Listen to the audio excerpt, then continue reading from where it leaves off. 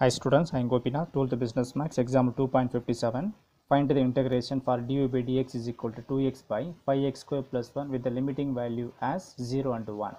So, கொடுத்த question dy by dx எடுத்துக்கலாம். So, dy by dx x is equal to 2x by 5x square plus 1. So, இது டேரெக்டாக inter பண்ணுற possible கிடையாது. என்ன ரீசன் பார்த்தீங்கன்னா எக்ஸ் டேர்மோட டிஎக்ஸ் டேர்ம் இருக்கணும், ஒய் டேர்மோட டிஒய் டேர்ம் இருக்கணும். பட் கொடுத்த கொஸ்டின் ரெண்டுமே சேர்ந்து கொடுத்துக்கிறாங்க. ஸோ இந்த மாதிரி தான் இன்டெகிரேஷன் பாசிபிள் கிடையாது. ஜஸ்ட் என்ன பண்ணுங்கள், டிஎக்ஸை மட்டும் இதை கிராஸ் மல்டிப்ளை பண்ணுங்க. ஏன்னா ஒய் டேர்ம் கிடையாது. ஸோ டிஒய் அப்படியே கீப் பண்ணுங்க. So dy is equal to 2x by 5x square plus 1. இந்த எக்ஸ் டேர்மோட டிஎக்ஸை கிராஸ் பண்ணியாச்சு. நெக்ஸ்ட் என்ன பண்ணுங்கள், இப்போ இன்டெகிரேட் பண்ண முடியும். So integrating on both side எழுதிக்கிட்டு integration of dy is equal to integration of 2x by 5x square plus 1 dx. Next கொடுத்த கொஸ்டினில் பார்த்தீங்கன்னா எக்ஸோட லிமிட்டிங் வேல்யூ 0 to 1, 0 and 1 கொடுத்துருக்காங்க.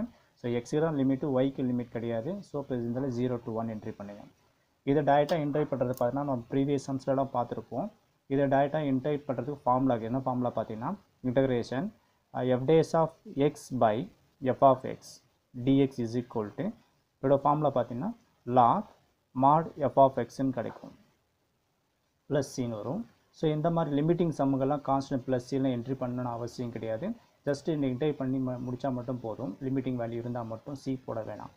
இப்போ பார்த்தீங்கன்னா இதோட மீனிங் நமக்கு தெரியும். டினாமினேட்டர் டிஃபரன்ஷியேட் பண்ணுறப்போ நியூமரேட்டர் இருந்திருந்தால் இதை லாக் மாட் எஃப் ஆஃப் எக்ஸ்ன்னு போட்டுடலாம்.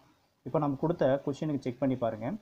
5x ஸ்கொயர் இருக்குது. ஸோ 5x ஸ்கொயரை டிஃபரன்ஷியேட் பண்ணுறப்போ நமக்கு என்ன கிடைக்கும், 10x இருக்கணும். 10x நியூமரேட்டர் இருக்கணும். ஆனால் பார்த்தீங்கன்னா 2x தான் இருக்குது, ஒரு 5 குறையுது. ஓகேங்களா? அதே மாதிரி 1 டிஃபரன்ஷியேட் பண்ணுற 0, அது ஒன்றும் பிரச்சனை கிடையாது. இப்போ 5x ஸ்கொயர் டிஃபரன்ஷியேட் பண்ணுறப்போ 10x வரணும். ஆனால் இங்கே 10 இல்லை, 2 தான் இருக்குது. அப்போ 5 குறையிறதுனால என்ன பண்ணுறேன், இந்த இடத்துல ஒரு மல்டிபிள் 5 அப்புறம் டிவைட் 5 என்ட்ரி பண்ணுறேன். அப்படி என்ட்ரி பண்ணுறப்போ இந்த ஃபார்முலாக்கு மேட்ச் ஆகிடும்.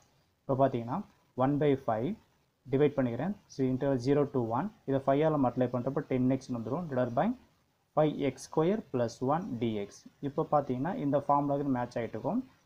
ஓகே, இப்போது ஃபார்முலா மேட்ச் ஆனால் என்ன ஆகும்னா இது எது எடுத்துக்கணும், lock of Mat F of X டினாமினேட்டரும் எடுத்து எழுதணும். இந்த இடத்துல F of எக்ஸ்ன்றது 5x square plus 1.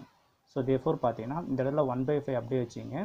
So integration வைஸாக அதை அப்ளை பண்ணுறப்போ நமக்கு என்ன கிடைக்கும்னா லாக், இந்த இன்டகிரேஷன் ஃபார்முலா வைஸாக அப்ளை பண்ணுறப்போ லாக் மாட் 5x square plus 1. So integration complete பண்ணி முடிச்சிட்டோம். இந்த லிமிட் 0 to 1 இருக்குது. இந்த லிமிட் என்ட்ரி பண்ணினா இதோட வேல்யூ முடிஞ்சது. இதோட சம்மோட ஆன்சர் முடிஞ்சது. இஸ் ஈக்குவல் டு 1/5 லாக் எக்ஸுக்கு வந்து அப்பர் லிமிட் அப்ளை பண்ணோம். அப்பர் லிமிட் வேல்யூ வந்து 1 அப்ளை பண்ணுறப்போ 1 square 1, 1 into 5 5, 5 plus 1 6, that is a lock மாட் 6ன்னு கிடைக்கும். நெக்ஸ்ட் லோயர் லிமிட் என்ட்ரி பண்ணுற மிடில் மைனஸ். நெக்ஸ்ட்டு எக்ஸுக்கு வேல்யூ வந்து 0. So 0 into 5 0, 0 plus 1 1, that is a lock modulus 1 கிடைக்கும்.